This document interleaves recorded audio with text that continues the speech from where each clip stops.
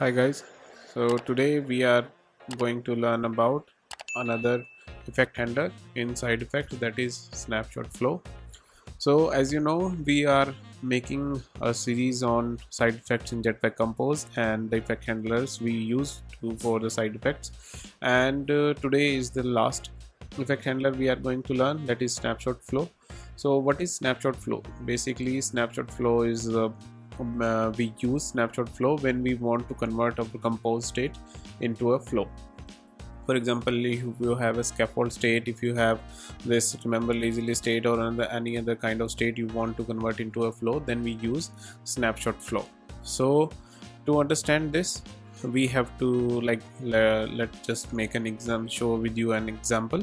I'm going to create an example. And also guys, if you haven't checked our previous videos on side effect, all the parts, you can go and check and you will learn about side effects in Jetpack-Compose.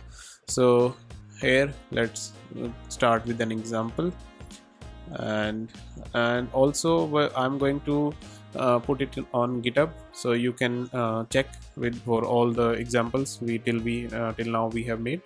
You can go and check about all the effect handlers and side effects in Jetpack-Compose.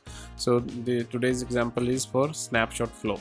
So let me make this SnapShotFlow demo, and let's just create a file, and in this let's make the composable function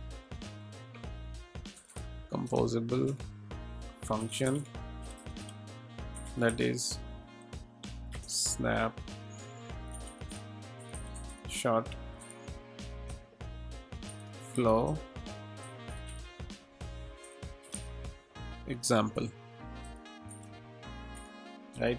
So let's make this an example. So basically SnapShotFlow we are going to use whenever if you want to convert your state into a flow and you want to collect that as a flow, then you are going to use SnapShotFlow. So here what we have is, like, we have a scaffold state. So scaffold state, and you can take it as, remember, scaffold state, right?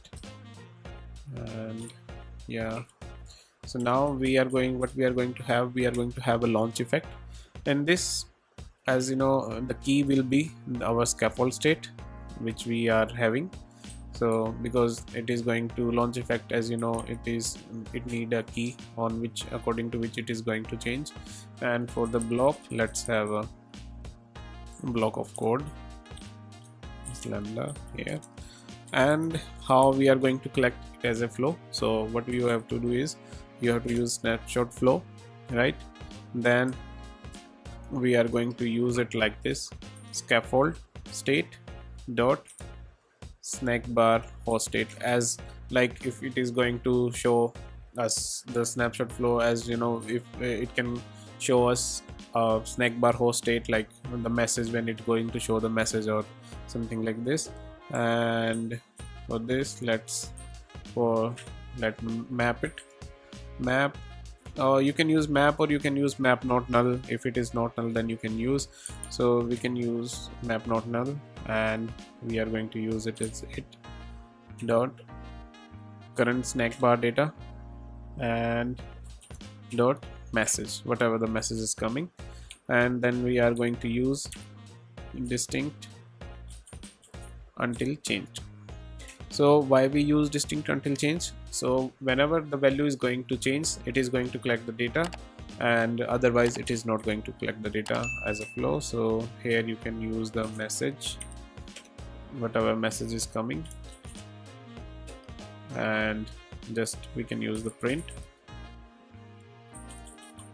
and we are going to use, like, we are going to show this is the message, right? So this is how you can use your SnapShotFlow to convert it into a flow, and it will work like this. So this is how you can use the snapshot flow, the one of the effect handler in side effect in Jetpack-Compose. As also you can see in the official documentation, like they have used the remember lazy list state, and in the lazy column, and the state of the basically the list state, and whenever the list state is changing, we are using it as a flow. We are mapping the index, first visible index, and taking it, and we are just filtering it, and we are just sending it, collecting it as a flow. So this is how, guys, you can use the snapshot flow, and this is all about side effects in Jetpack-Compose. And if you want to learn more about it, go and check out all the videos which we have made on side effects. And also, guys, thanks for watching, and if you want me to make some videos on any specific topic in Jetpack-Compose or in Kotlin, just do let me know in comments, and we will make a video soon on that topic. So this is it for today, guys, and keep watching.